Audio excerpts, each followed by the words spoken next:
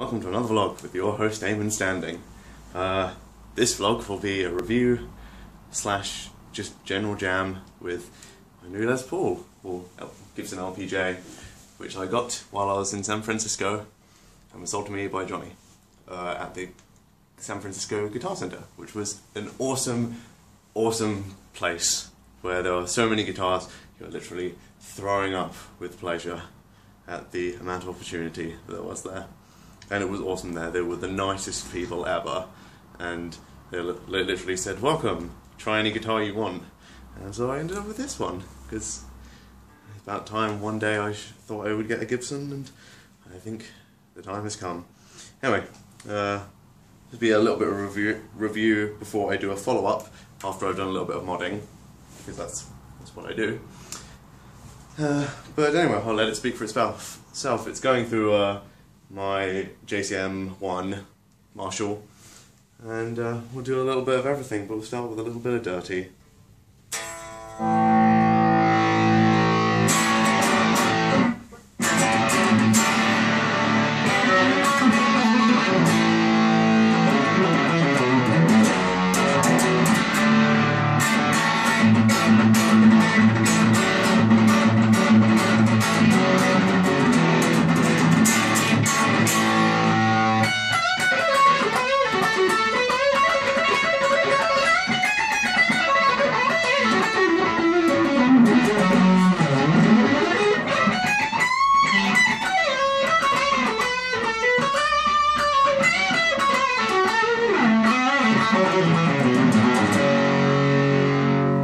Roll off the volume a little bit, play with the semi-crunchy.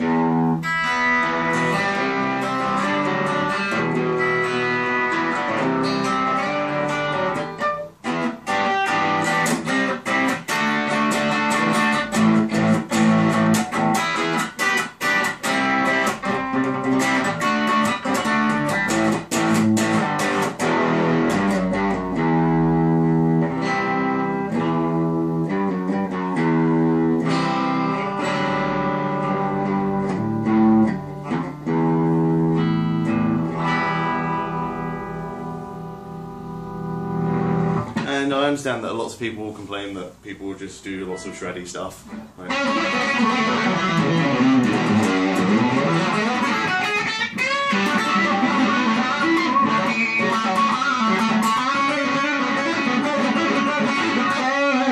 I'm going to play something nice and slow so you can feel the nice sustain of this guitar.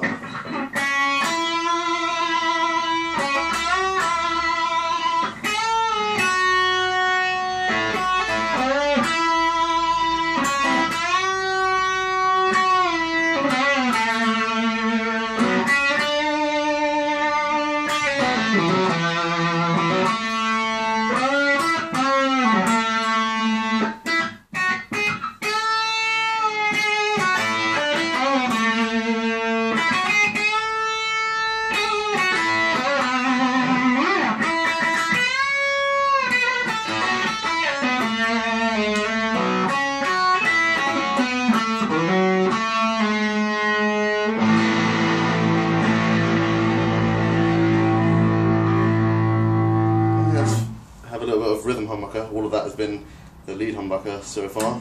So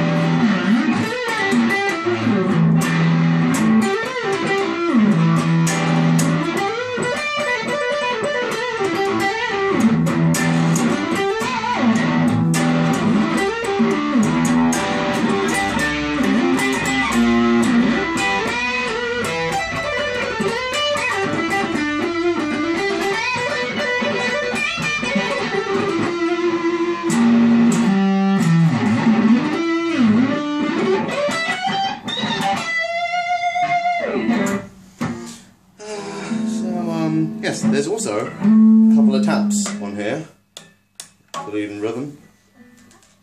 These are tuned coil taps, which are a new invention by Gibson. I'll draw the circuit diagram for you in a minute, but they're the thing I'm thinking of modding out to normal coil taps. But I'll give you a comparison. Here's a bridge humbucker.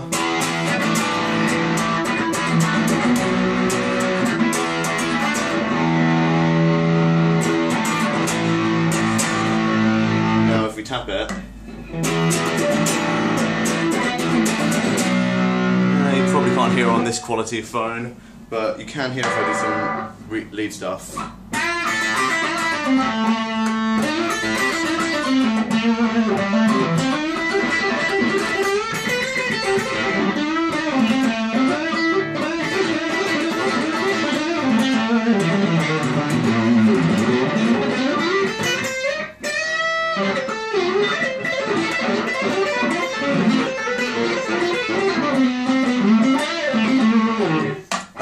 The tap, I'll quickly draw a diagram for you, is instead of the normal coil tap, which looks like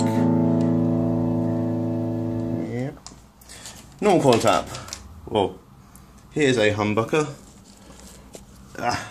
One-handed. There's one coil, there's another coil. They're attached in the middle. One coil goes to ground. One coil goes to live, which is to your jack and your volume controls. And usually, they tap here with a switch that goes to ground, so that the middle is shorted to ground. But in this case, they've got a capacitor going to ground, so some of the signal can still go to ground through the other coil, and it's meant to make a kind of P90 type tone.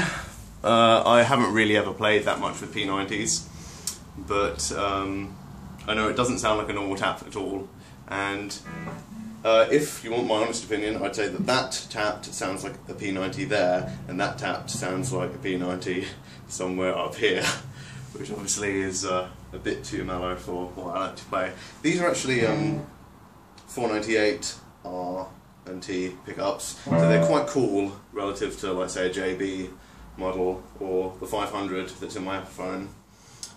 But I would have follow-up video after the mod is done. I first noticed it when I opened up the that to put a little UV security mark, and I was like, these volume controls have a capacitor going somewhere from somewhere to else. So originally I thought there might be treble roll-off one, treble roll-on as you turn the volume down, but then I quickly clicked on what was going on. So I'll do a mod which is literally just take out the capacitor and replace it with a wire, and I'll do a follow-up, but we'll continue jamming.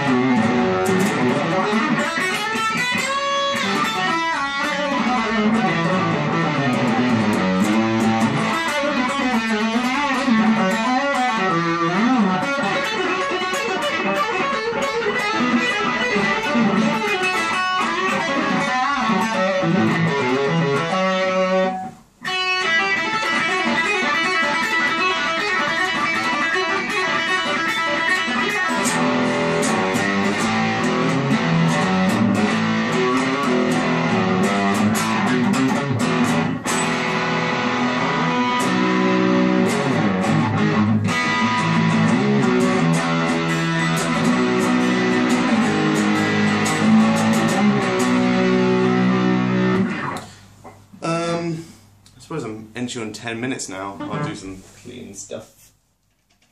A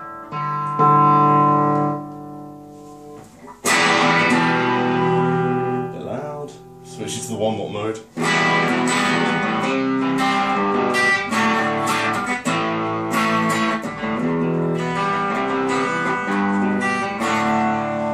Yeah, I say clean mode, but since it's JCM 800, there's a limit to where the cleans go.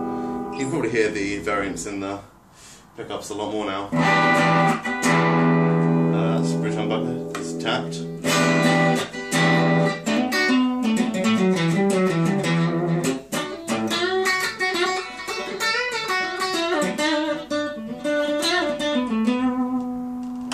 Back to humbucker. So it's quite nice and clean. But it doesn't really bring it out on the dirty side.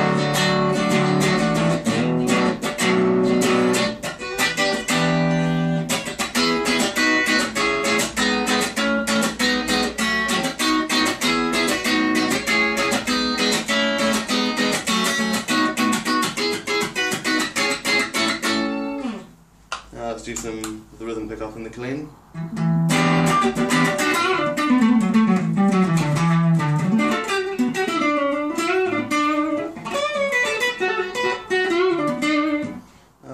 And there's it tapped.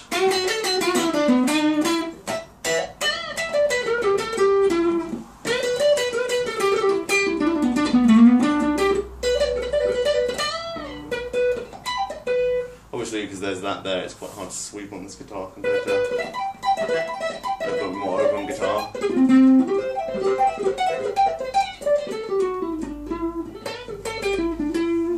Having said that, I do love this guitar. It's a really nice guitar. It's a very good price for what you get. This is a LPJ Pro 2013 model. So, solid mahogany top, solid mahogany back. There's a little bit of weight relief here, I'm led to understand. It's actually, well, compared to the Crow, it's light anyway, but it's not too heavy a guitar. It's got a maple neck, I believe, actually. Rosewood fingerboard, and I think the only other piece of wood is possibly, I'm not sure if that's a veneer of some kind on the top. Things I've noticed, as opposed to maybe a higher end Gibson, is some of the finishing isn't as clean as some of the higher end, even Epiphones. Like, you can see a little bit of kind of difference in the finish here and here, but you can see where it's bled into there and stuff like that. It's a satin neck, which is nice. Although unforgivable, or unforgiving. But overall it's a lovely guitar. I'd say the Zebra pickup ones are a little brighter, but they are 500Ts, I think, or R&Ts, I believe. And you can notice it. They sound a lot more in your face, but this is quite nice.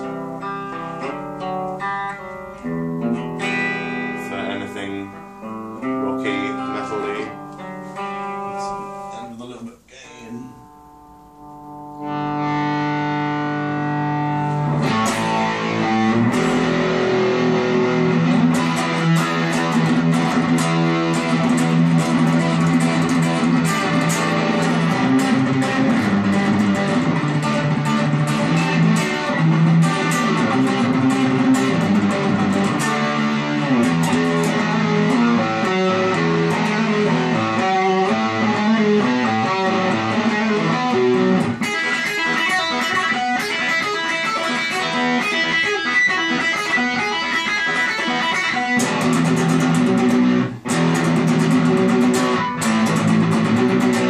Gibson deluxe tuners, they're pretty reliable. I'd say the only unreliable thing on this is, so far I haven't had any problems at all.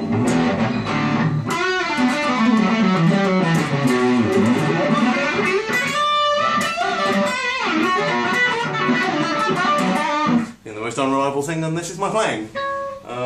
But yes, I will do a follow-up to this.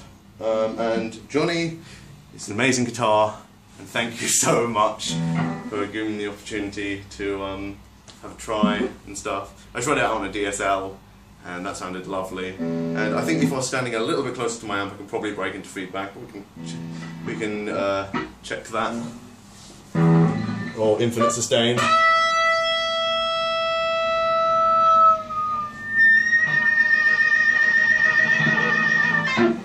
Oh yes, we can. It's very nice and sustaining. But yes. I'm not going to say I hope you enjoyed this video, because probably most of the people watching it went, oh, just play blah blah blah blah blah. But I'm doing this mainly for Johnny, because he said he'd like to see how I'm enjoying it, and I really love it. So thank you very much, Johnny, and I will probably play for another few minutes, just to bulk out the video. Not in a way sense, but I'll put some markers to tell you when I'm actually talking. But I'm just going to rock out for a bit. So see you next time.